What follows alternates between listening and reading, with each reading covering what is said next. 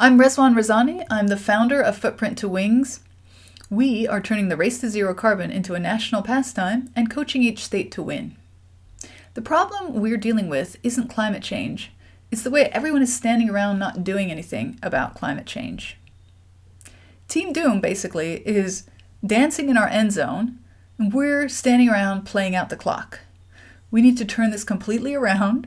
We need to huddle up, we need to get our hearts and minds in this game, and we need to play it like I know we can.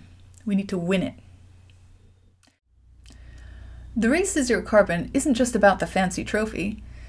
It's about the framework, structure, coaching that's going to get everyone, play by play, state by state, all the way to zero carbon. How will we measure success? By the major shift in the cultural conversation. From despair, denial, doom, and confusion to a very crisp, focused decarbonization talk and action.